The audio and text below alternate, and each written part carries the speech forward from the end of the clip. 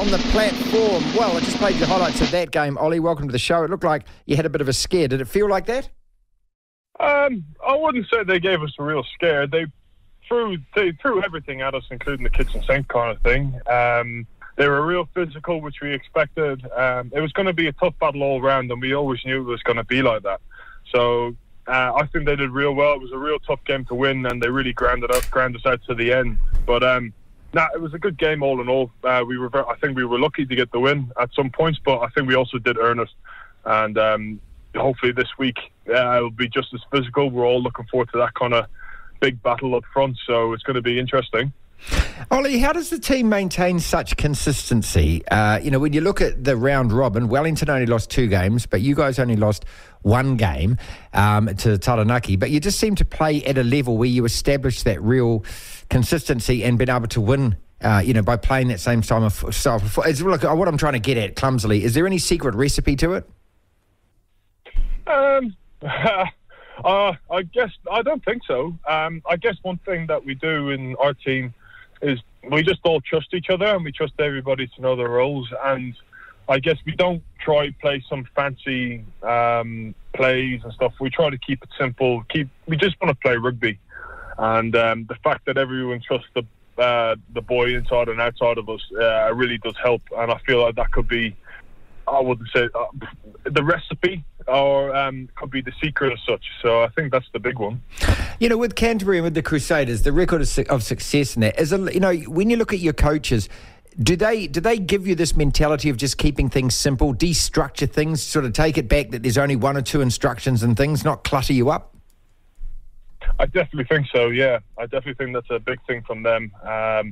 But in a way, it's keep it simple, but there are some things that we need to do, and if you want to keep it simple, you got to make sure you're perfect. So there's definitely a drive for perfection and making sure we're on top of all of our games. So it's not just keep it simple and hope for the best. We're definitely working really hard in order to make sure that everything we do is 100%. But I definitely think it is a mindset passed down.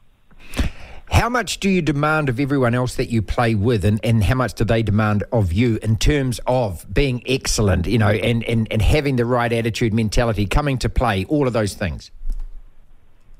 I think the one thing that you can ask for your brother inside and yourself is, as long as you give it your best shot and you can look each other in the eye after the game, no matter the result, and say that you give it your best, that's all you can ask for. And I think that's something that, as a team, we've asked everybody of each other for that, for ourselves, for our coaches, and every player. We've asked the same thing. So as long as you can give it your best and you can look each other in the eye after and say it, that's all we can do. Forgive me for being so long to say this, but congratulations on the All Blacks 15. I've been absolutely just waiting for your name, wanting your name to be called. I thought that was fantastic. What a great honour and what a great opportunity for you. Oh, thank you very much. It's definitely a really cool thing to be part of, and really cool experience to go on and represent the country that I live in, and I do love, and the country that I love as well. So it's definitely something I'm really excited for. Trying to park it for a little bit, of course, because we have a job to do with Canterbury first, but it's definitely exciting, and thank you very much. Yeah, harking back, I mean, it's such a long season, isn't it? I was just thinking that, you had such a barnstorming game in the final. You all did against the Blues. It just seems such a long time ago now. Does it feel like a long time ago? Yeah, it does. It definitely goes a lot longer than you think it does. I don't know. I don't know why that is. What's it called? I guess there's so much rugby to do, and there's definitely the different teams kind of make it seem a little bit longer throughout the season with switching from Super Rugby to NPC.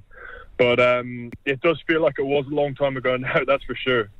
Is it a real cultural shift in the way that, you're prepared, your coaches perform, all of that, or is there a real consistency between playing for the Crusaders and playing for Canterbury? I don't really know how to ask this question. I hope you know what I mean.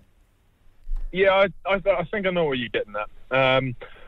I think there is definitely a lot of consistency with it, as it's pretty much all through the same dud line. But there are differences, of course. We have different coaches. There are players from different parts of the country. Like we have Billy Harmon and Daniel Linney-Brown come from the Highlanders.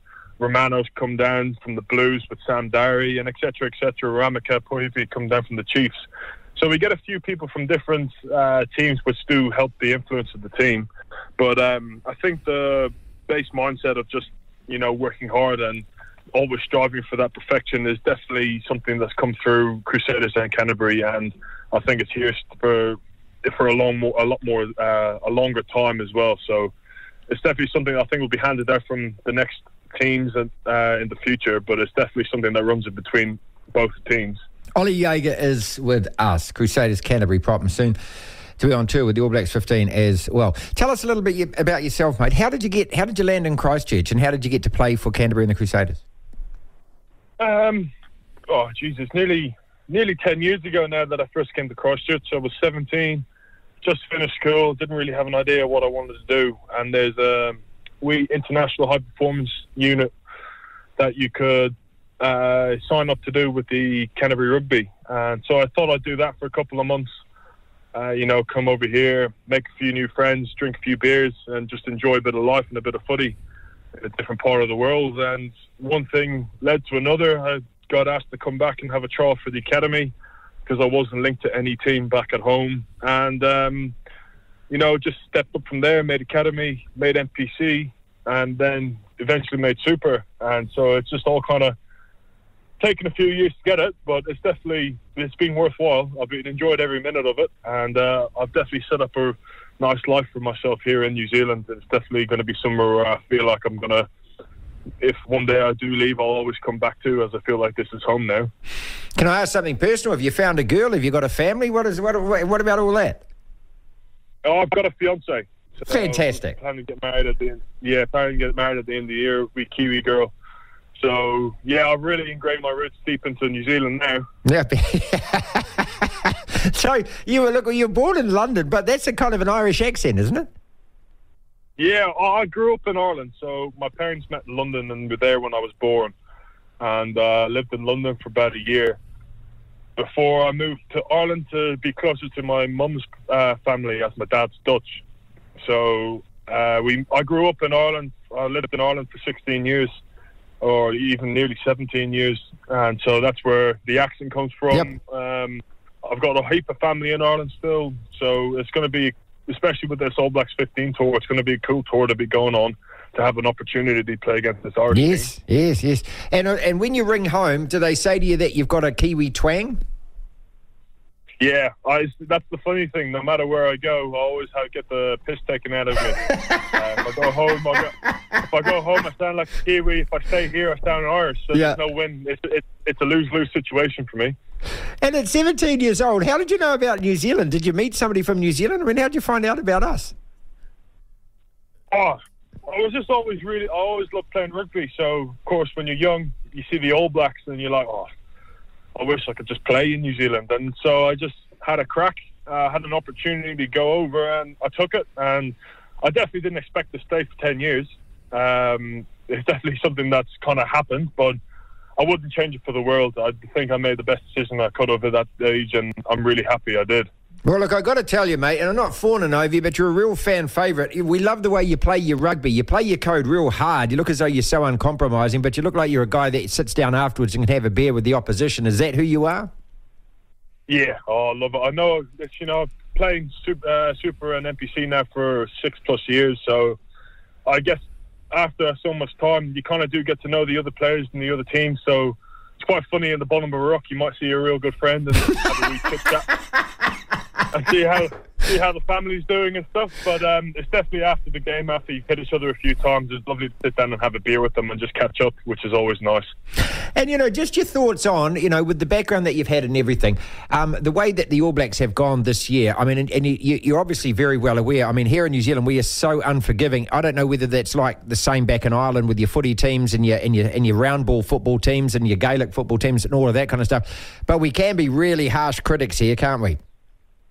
Yeah, definitely. But I think that just comes with the nature, Everyone expects the All Blacks to win, expects the best out of them. So when things don't quite go the same way, people fire up. And I don't know if it's a good thing. I think it's definitely something as a culture Kiwis can work on and make sure that, we're not tearing into everybody just because something didn't go quite the right way. And I know as a player or as a sportsman, especially when you see articles or things like that, when they write about you, it can be quite hurtful, and it's definitely something that can hit hard sometimes to especially younger players. So I definitely think it's something that some people can be a lot nicer with their words and make sure that, you know, you can be heard and you can definitely have an opinion, but definitely don't need to rip into it.